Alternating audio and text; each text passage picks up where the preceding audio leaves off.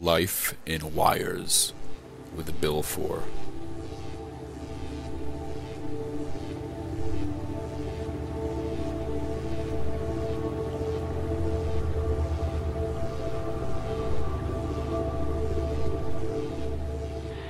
The question is from a stage magician, and the question is, what is the nature of magic, or what is magic, or the wonder that it invokes?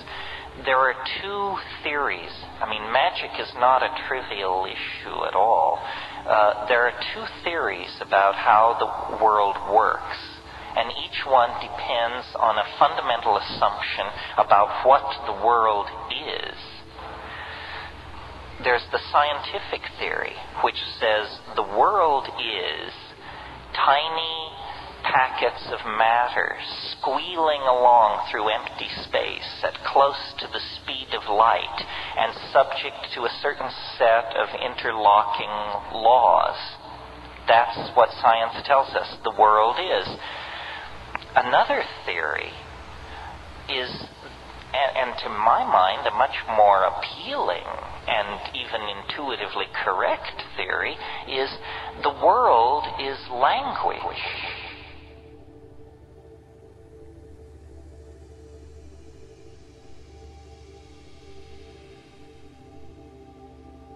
Abracadabra. The literal meaning of this word is, with my words I create. Or with my words I bring forth into reality. That's what abracadabra means. That is also why it's tied to magic. Abracadabra, magicians always pull a rabbit out of a hat. Or whatever, saw a woman in half.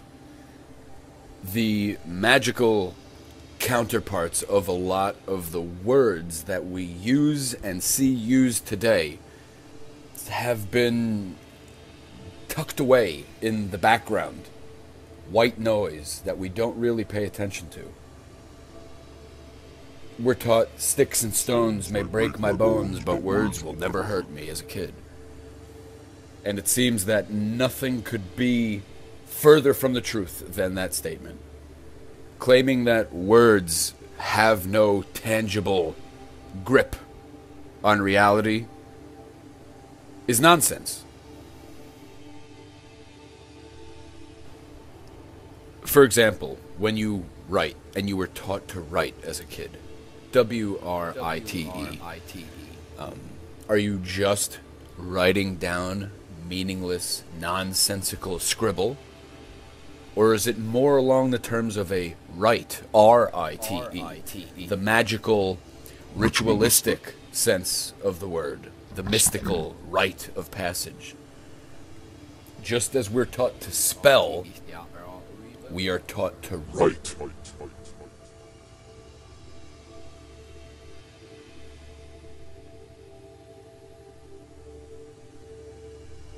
The word infinite.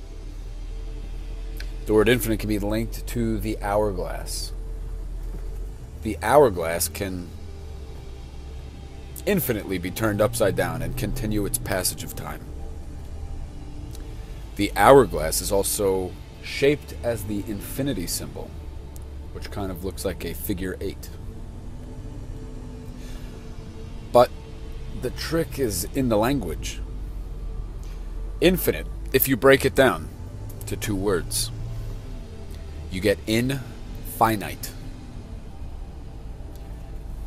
Finite meaning it's a very short, allotted bit of time, which with a definite start point and a definite end point.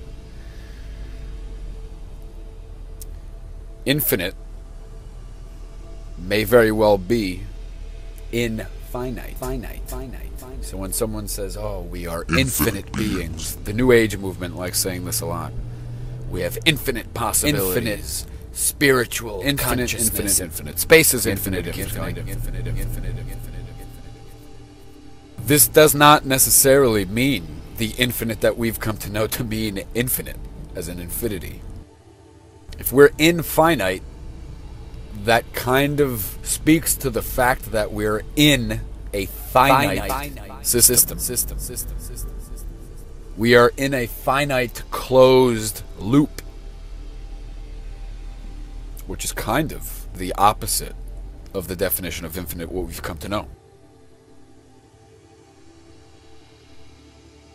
We are possibly trapping ourselves in a low-level physical dimension where our words make it almost impossible to escape. Reincarnation comes to mind. Just think of us as maybe being stuck in the hourglass, in the finite.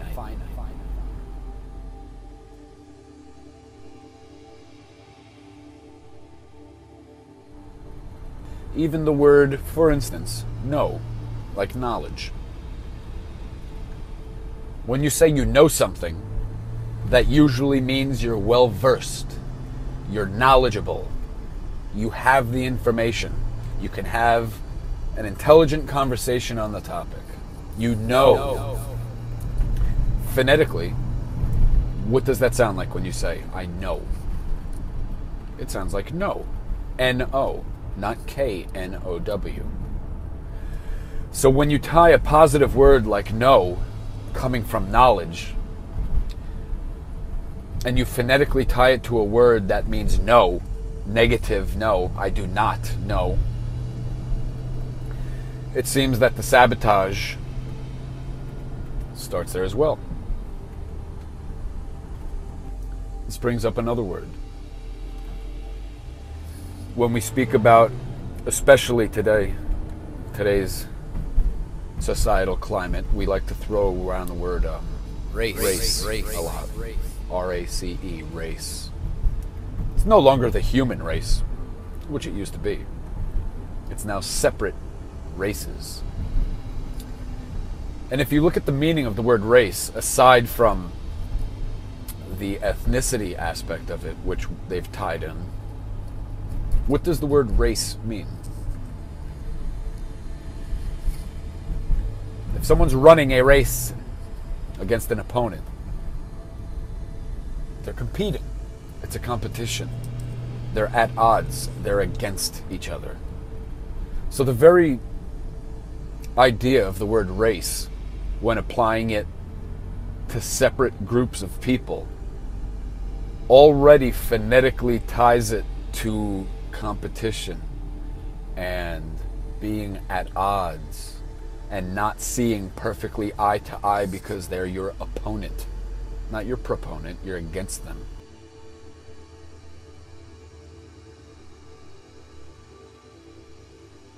I mean, I can't think of a better time to bring this word up right now. It seems that racism and the bigotry and things of this nature were taking a back seat to how they used to be in the days of old, when racism was very much alive, very much thriving. Now it seems the more race is brought up, race, the word race, competition, opponents against one another, competing. It seems that the more and more this word is brought up now, the more and more racism we actually see. The more and more at odds nature of conducting yourself throughout your day.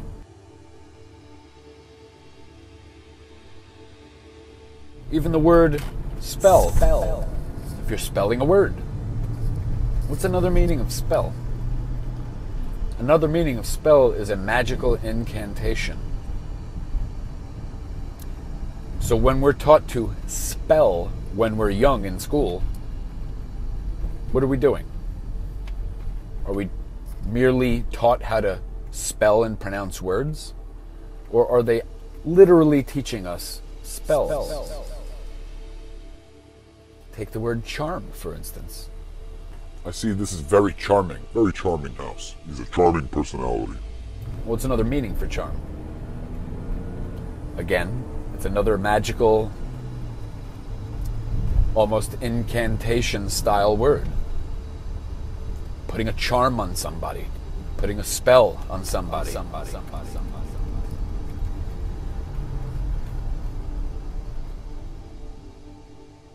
Our whole world is held together by nothing more than small mouth noises.